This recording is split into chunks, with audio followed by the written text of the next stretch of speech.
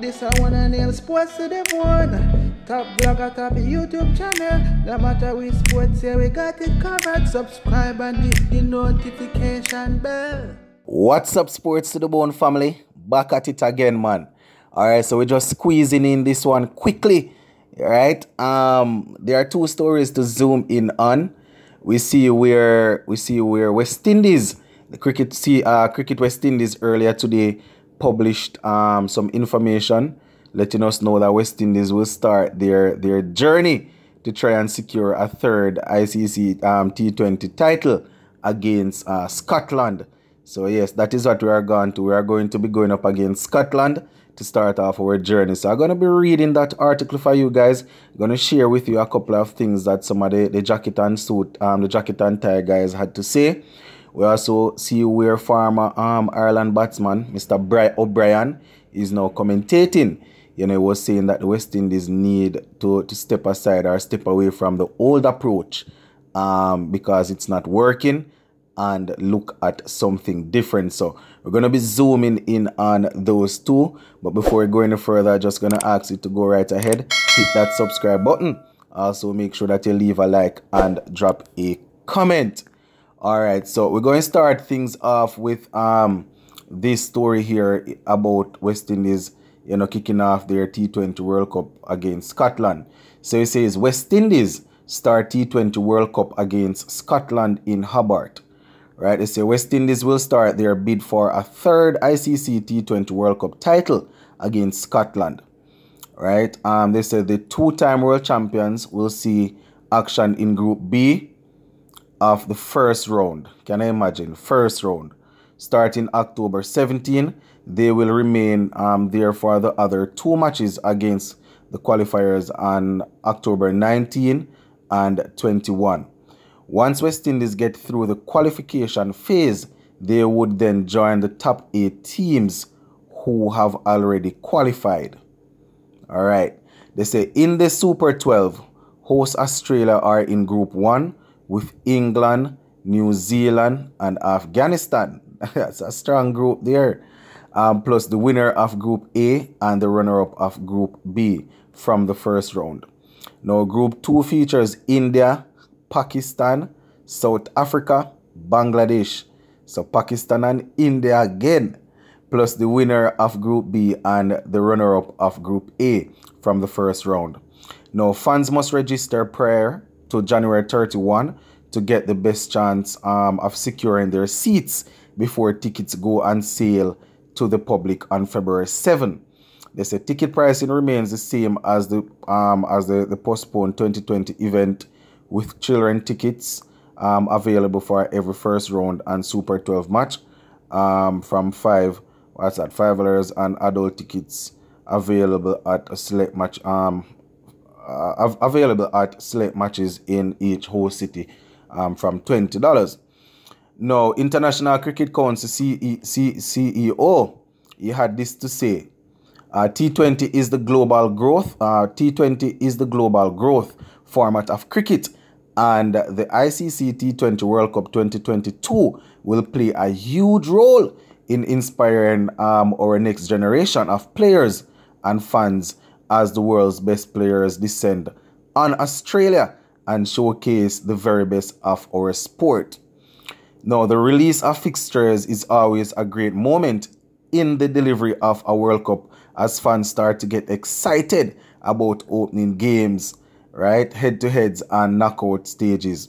Now, this schedule offers so much, from the 2014 champions Sri Lanka opening the event to our defending champions Australia starting with a rematch of the T20 men's T20 World Cup final against New Zealand, and of course India taking on Pakistan. So whole lot of interesting things, my viewers and subscribers. So the last bit of information they have here, they say West Indies remain the only team to win the ICC T20 World Cup on 2 occasions. Their first victory was in 2012, right, against Sri Lanka. And Darren Sammy, as we know, was captain of the team. Now the former captain Sammy also went on to secure victory with his guys in 2016. So yes, my viewers and subscribers, the bid to start this World Cup thing is on. Well, our World Cup journey, as they say, will start in Group 1, in Round 1 against Scotland. I just giving you a little bit of the information for now. I will be zooming in on the fixtures in a different video, my viewers and subscribers. Just wanted to go ahead and let you guys know exactly what is happening here. Alright, so we're going to quickly move on where we see former Ireland batsman, now commentator, Mr. O'Brien. He's saying that these West Indies guys need to move on from the old way of playing their cricket.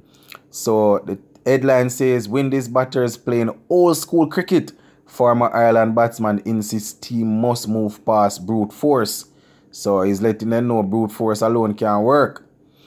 Now the article starts and it says, former Ireland batsman turned commentator Niall O'Brien believes the West Indies batsmen have become caught up playing an old-fashioned type of cricket, which has little chance of success in the modern game. Now, the Caribbean side was beaten by Ireland, as we know, in a one-day international series. You understand? So a lot of people have had a lot of different things to talk. And I think we're going to read out the entire article, my viewers and subscribers. I'm just going to be taking his quote so we can hear what he's saying. Now, he's quoted as saying, and I quote, the West Indies, they are playing a very old school type of cricket. They just stand around in the crease and either block or try to hit the ball for 4 or 6. Unfortunately, when you are playing international cricket, that doesn't happen very often.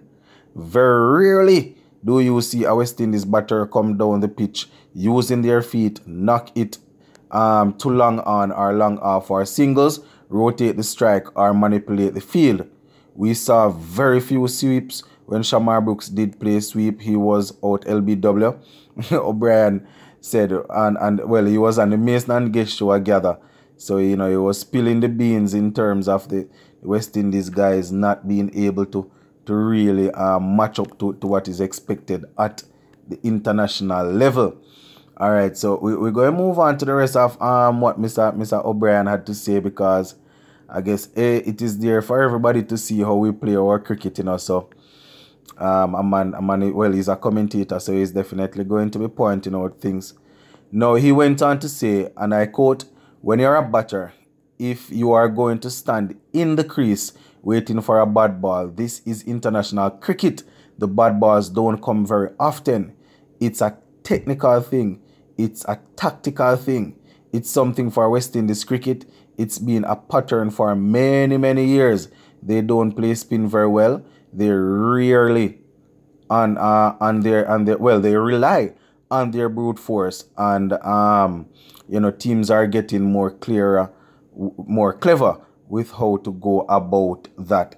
Very well said, Mr. O'Brien. Very well said. Now, the funny thing about it is that us as Caribbean people, when we see the problem and we point it out, you know, no problem, all good. We see the problem. This is what they need to do to fix it. But say, for example, Mr. O'Brien from Ireland now, who is a commentator, if he points it out, then I can imagine persons are going to say, so why is he pointing on West Indies? Why is he not talking about Ireland? Fact of the matter is that the man was asked to speak about West Indies, and that is exactly what he did, and I can see that he's spot on. He is indeed spot on. We have always looked at the fact that the players need to try and rotate strike, whether it is Test cricket, ODI or T20. They need to rotate the strike to make sure that, you know, they are putting back some pressure on the fielding team. But yeah, those are some of the things that he had to say, Mr. O'Brien. And as you guys can see, West Indies will have to play against Scotland and a couple more.